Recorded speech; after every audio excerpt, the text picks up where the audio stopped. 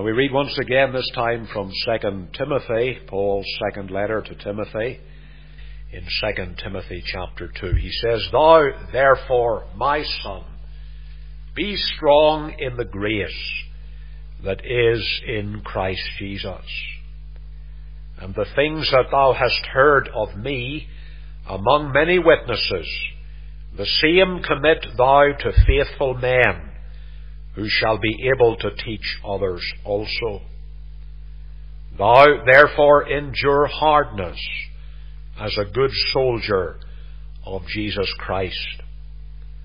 No man that warreth entangleth himself with the affairs of this life, that he may please him who hath chosen him to be a soldier.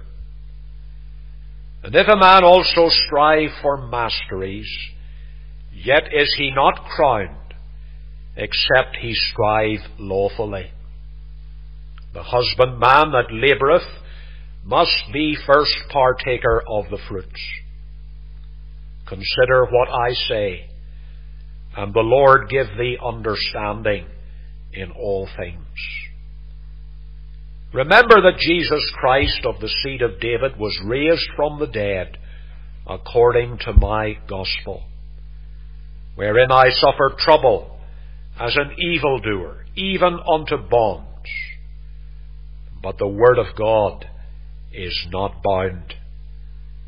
Therefore I endure all things for the elect's sakes, that they may also obtain the salvation which is in Christ Jesus with eternal glory. It is a faithful saying, for if we be dead with him, we shall also live with him. If we suffer, we shall also reign with him.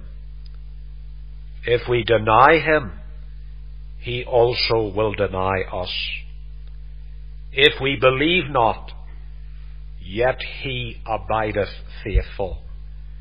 He cannot deny himself."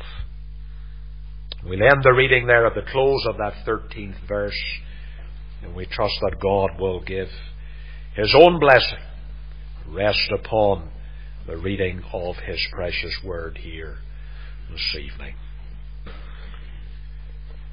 To study the writings of the Apostle Paul is to discover that in pressing home those truths vital to the Christian experience, he employs images and illustrations drawn from a wide spectrum of human circumstances. We might say that he was especially gifted in this matter. So, on occasions, we have architectural analogies. On the one hand, we are described as the temple of God, living stones in that edifice, while on the other we are counselled as to the nature of materials to be employed in building on the foundation of Christ. And then we have anatomical analogies. The church is compared to a human body, and therefore its members to the various organs. We have agricultural analogies. Life, we are told, is about sowing and reaping. Service involves planting and watering, as we all look towards that great final harvest. We have athletic analogies. The various disciplines in the ancient Greek games, forerunner of the modern Olympics, are utilized to put before us the particular challenges of Christian living. And then there are army analogies, where the believer is reminded to engage in the fight of faith, and that he may do so attired in that divine protection, the whole armour of God. And it is this extended metaphor that gives us the final title in this series of studies.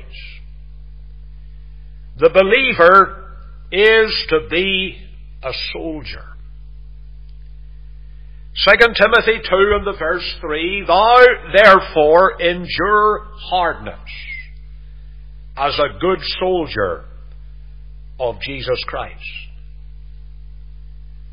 The church on earth is often spoken of as the church militant. I'm sure you will have heard that expression, the church militant. And therefore its members are combatants in that struggle. The struggle that will continue until the end. What then may we say in connection with the one who is to be a good soldier of Jesus Christ? Well, there are three very simple things that I want to point out this evening. First of all, I want to say a word or two about the adversary he faces. The adversary he faces. If there is a conflict and soldiers engage therein, then there must be an adversary. There must be an enemy. And as someone has said, the first step on the way to victory is to recognize the enemy. With God's Word before us, we can be in no doubt as to the identity of our great foe. And so the first thing I would say in respect of this enemy is that he is satanic. The adversary is satanic. He is the devil. There is a war waged by him and by the unseen hosts of hell. Fantasy, people say. Altogether incredible. Some 45 years ago, a survey showed that only 21% of the British population believed in a literal devil. 21%. But of course, the key point in that observation is that we are going back 45 years. And I suspect the figure is much lower by now. But to deny this, to deny the existence of this being, is to fly in the face of Bible teaching. Now, that is no great struggle, I know, for many in this age. They are not interested in what we may read within the covers of this book. However, as Christians, we affirm the doctrine of Holy Scripture. And when we engage with the Word of God, we discover that the devil is described as a living being. A being who is the implacable enemy of the Lord and of His people. Just consider how the Lord Jesus Christ puts it. If I take you back for a moment to the Gospel of John and to the chapter 14, one of the things that strikes me when we work our way through various scriptures that pertain to this matter is the very remarkable series of titles that are given to the devil. And of course we begin with the Saviour Himself, and here in John 14, almost at the end of that chapter, the verse 30, He says, Hereafter I will not talk much with you, for the prince of this world cometh. and hath nothing in me. Well, I say to you this evening, the Lord Jesus Christ here is speaking of Satan. He's speaking of the devil. And he describes him as the prince of this world. If you go a little further in the New Testament Scriptures and you think about Paul and the second letter that he wrote to the church at Corinth, 2 Corinthians chapter 4, here's another very striking title, 2 Corinthians 4. And here, of course, he's thinking about those who have not been brought to a knowledge of gospel truth. They have not been brought to a saving relationship with Christ. In 2 Corinthians 4 and the verse 3, he says, "But if our gospel be hid, it is hid to them that are lost, in whom the God of this world hath blinded the minds of them which believe not, lest the light of the glorious gospel of Christ, who is the image of God, should shine unto them." How does Paul describe the devil in this verse? He is the God of this world. Well, I suggest to you that if we were to try and summon up language with which to employ in order to describe the evil one, Satan, the devil himself, we would hardly dare use language like this. At least not of our own volition. We would stop short of describing him as a god. But Paul says he is the God of this world. Peter sought to warn the believers of his day concerning the malevolent purposes of Satan. How does he put it over there in 1 Peter chapter 5 and the words of verse 8? He says, "Be sober, be vigilant, because your adversary, the devil, as a roaring lion, walketh about, seeking whom he may devour." So here is Peter trying to instill within the hearts and minds and souls of these believers the reality of their great enemy. And he speaks of him as an adversary. He speaks of him as a roaring lion. And I suggest to you that is probably the fiercest image he could employ. A roaring lion. One more example I will give you. This time it is from the writings of John in the book of Revelation, the chapter 12. And in Revelation 12 and the verse 9, here we have a series of titles. Revelation 12:9 says, "And the great dragon was cast out, that old serpent called the devil and Satan, which deceiveth the whole world. He was cast out into the earth, and his angels were cast out with him. And I heard a loud voice saying in heaven, Now is come salvation and strength, and the kingdom of our God, and the power of his Christ. For the accuser of our brethren is cast down, which accused them before our God day and night." And there, of course, is a title that is especially poignant as far as the people of God are concerned, for the devil is the accuser of God's people. He always has this malevolent purpose in relation to believers. We see evidence of that on occasions in the Scriptures, and certainly he is still about this evil work. I say to you this evening, put all of these things together. This is not the caricature of so many cartoonists. This is not the playful figure with pointed ears and a forked tail. This is an evil genius. This is someone unspeakably cruel, incredibly cunning, powerful beyond all human imagination.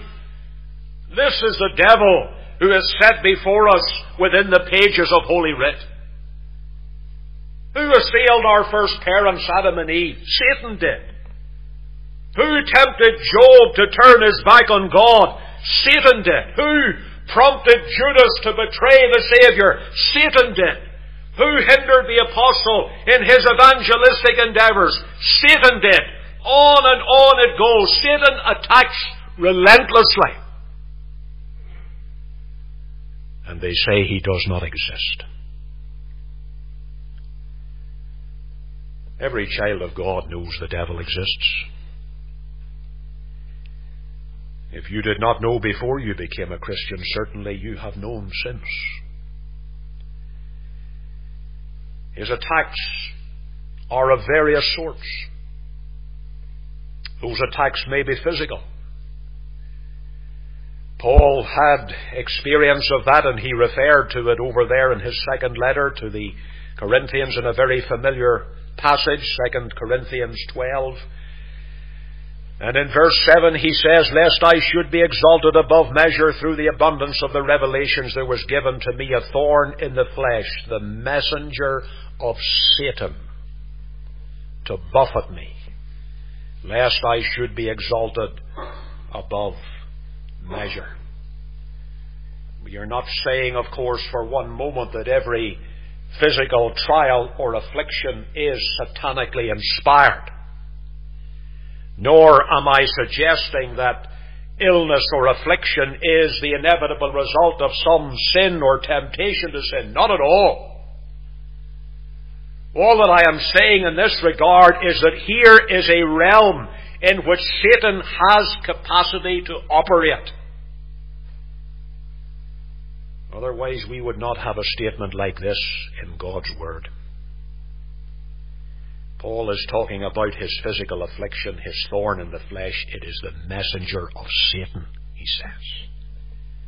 In some way, there is a satanic hand at work there. His attacks may be physical, his attacks may be mental. We're here in 2 Corinthians, if you go back to that portion we just noted a moment or two ago. 2 Corinthians 4. And the verse 4 speaks of the God of this world blinding the minds of them which believe not, lest the light of the glorious gospel of Christ, who is the image of God, should shine unto them. Satan blinding the minds of men and women.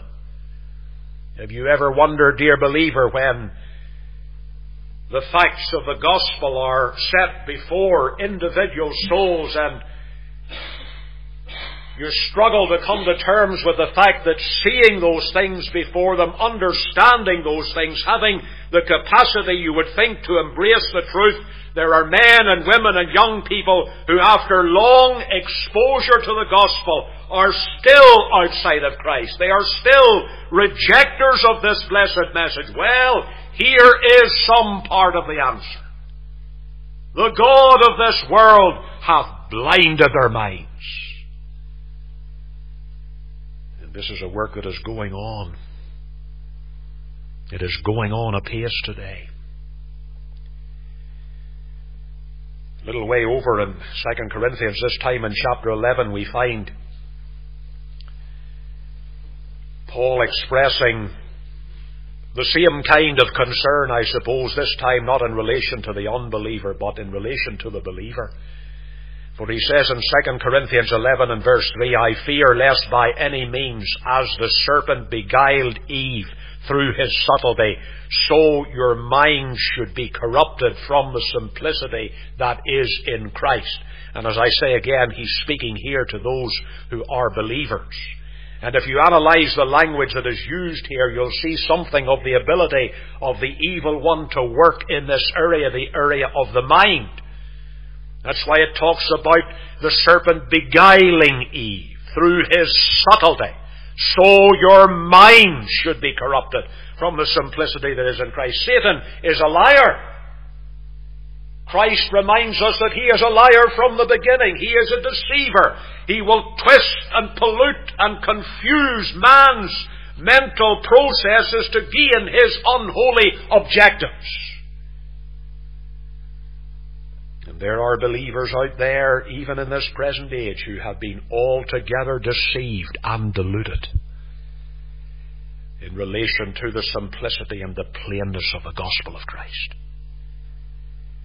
Satan attacks physically, he attacks mentally, he attacks, of course, essentially in a spiritual way and with spiritual intentions. I often think of that portion that we are given near to the beginning of the church in the New Testament age, in Acts chapter 5. And you'll know this story here. It's the story of Ananias and Sapphira and how they were wrought upon by the evil one. And of course you will see how Peter understands the way in which they conducted themselves here. Acts 5 begins, a certain man named Ananias with Sapphira his wife sold a possession and kept back part of the price, his wife also being privy to it, and brought a certain part and laid it at the apostles' feet. But Peter said, Ananias, why hath Satan filled thine heart to lie to the Holy Ghost and to keep back part of the price of the land? Without going into all of the details and indeed all of the consequences of this evil act, we see Satan leading these two individuals to commit this deed to the detriment of the church fellowship, and so seeking to create disharmony and discouragement among the people of God there in that place.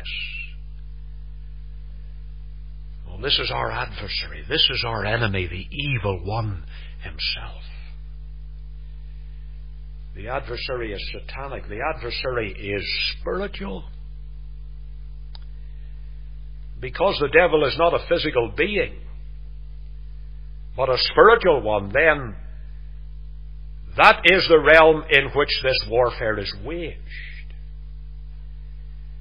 We read at the outset of the meeting this evening from Ephesians chapter 6, and in that portion we are shown that our wrestling is not against flesh and blood, but against principalities, against powers, against the rulers of the darkness of this world, against spiritual wickedness in high places or heavenly places. And all of this is meant to convey to us the sense that we are engaged in spiritual warfare. Of course, there will be outward and physical and visible aspects of this conflict. But these merely reflect the struggle that is being played out in the inward spiritual realm. And that is where the battle is raging. Remember how the Lord Jesus Christ taught. One example is there in Mark's Gospel, chapter 7. If you think about it for a moment, Mark chapter 7 and the verse 18. Mark 7 verse 18, he saith unto them, Are ye so without understanding also? Do ye not perceive that whatsoever thing from without entereth into the man, it cannot defile him, because it entereth not into his heart, but into the belly, and goeth out into the draught, purging all meats? And he said, That which cometh out of the man, that defileth the man. For from within, out of the heart of man proceed evil thoughts, adulteries, fornications, murders, thefts, covetousness, wickedness, deceit, lasciviousness, an evil eye, blasphemy, pride, foolishness. All these evil things come from within and defile the man. And of course what the Saviour is saying is that all of these things originate in the heart or in the soul. Therefore, this is about a spiritual issue. This is about something that begins inside. It's not about the circumstances in which we may be placed in the world. It's not about our environment, pure and simple. It's not about the particular temptation that is set before us. There must be something within. And so Satan will seek to assail us in our hearts and in our souls, because within there is something on which he can work. Remember what the Saviour said, The prince of this world cometh and hath nothing in me. We can't say that because of the depravity of our own hearts, and because of the fact that that weakness will be there. It will be there until our dying day. The adversary is spiritual. The adversary is specific, and I mean by that he targets those against whom he moves specifically. Indeed, we might say he targets them singly. I was struck by the observation made by one preacher when he said, when there were only 2 human beings on the face of the earth, the devil fought them one at a time. You ever think about that? Only 2 human beings on the face of the earth, and the devil fought them one at a time. He will attack us individually. He will attack us on the ground where he has best hope of success. He will note our weakness as individuals. And therefore the temptation that he will rise up to employ against you will be best suited to your character, to your personality. Maybe altogether fruitless and altogether hopeless with another, but with you, a different story. Lord Jesus Christ reminded Peter that he was praying for him, and that passage is found over in Luke's Gospel 22. In Luke 22 and verse 31, the Lord said, Simon, Simon, behold, Satan hath desired to have you, that he may sift you as wheat. Now, what is there in verse 31 when he says, Satan hath desired to have you? In the original, that word is plural. The pronoun is plural. And in speaking to Simon Peter, the Lord is reminding him that Satan has this evil purpose in relation to all the disciples, or all the people of God.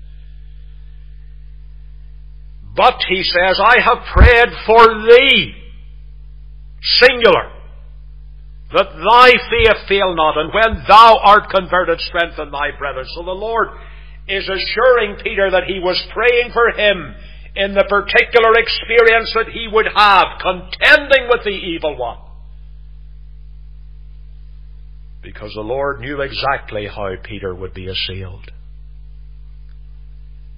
The Lord knew very well the valley of temptation through which Peter would pass. And he wanted to assure him that he was praying for him as an individual as he passed through that awful place. I must move on. The time is fast disappearing this evening, but let me point out not only the adversary that the Christian soldier faces, but the aspiration he follows. The aspiration he follows. What is the Christian soldier's objective in this great conflict? What is the goal that he has in view? It is often said that there are times when armies fail, not because they don't have the wherewithal to succeed, but because they do not have a clearly defined objective. And it is not laid out what the goal is, what the end purpose is. And they muddle along. Even in recent times, we think about some of these conflicts that have taken place in the Near East, and maybe that has been part of the difficulty. Armies have not had a clear view, an end purpose in view. Well, what is this aspiration? It is twofold. First of all, the defeat of the foe. The defeat of the foe. We want to see the evil one put to flight. James reminds us in that beautiful little verse, James chapter 4 and verse 7, he says, Submit yourselves therefore to God, resist the devil, and he will flee from you. And that's what we would wish. We would wish with all of our hearts as we engage with the evil one in this spiritual battle that he would be put to flight, that he would be driven back. Remember this, dear believer, we will not succeed in destroying the devil. Nor can we be altogether rid of his influence. I often think of how the Gospels describe for us the experience of the Saviour in respect of his temptation. If you ask people about the temptation of the Lord Jesus Christ and how that unfolded, almost inevitably they will take you to Matthew chapter 4 and down through the verses, and they will point out the 3 particular temptations through which the Saviour passed. We have a shorter account in Luke chapter 4. But the interesting thing about Luke's account is that he informed us that at the end of that period of temptation, the devil departed from the Lord for a season. For a season. So in other words, he was coming back. And just as Christ was tempted throughout his sojourn on this earth, so will we be. But dear believer, we may also see the devil driven back. We may see him driven back. By faith, by prayer, by discipline, by Christian fellowship, by immersing ourselves in Scripture, we are to aim at his withdrawal. And the promise is, he will flee. That is gloriously possible. He will flee. We are to aspire to the defeat of the foe in our own lives. And then, of course, at the same time, we are to aspire to the delight of the Father. You will notice how Paul goes on in the passage before us this evening in 2 Timothy chapter 2. Into the next verse he says, "No man that warreth entangleth himself with the affairs of this life, that he may please him who hath chosen him to be a soldier." Just think of those words, that he may please him who hath chosen him to be a soldier. And isn't that to be our objective in all things? That our lives will delight him, they will please him, they will win his approval. The Lord Jesus Christ is the ultimate example in this regard. Remember what he said, "I do always those things that please him." Now, of course, in an absolute sense, you and I will never get there. We will never come to that place where we're able to say that everything that we do will please the Father. Because we will fail and we will fall.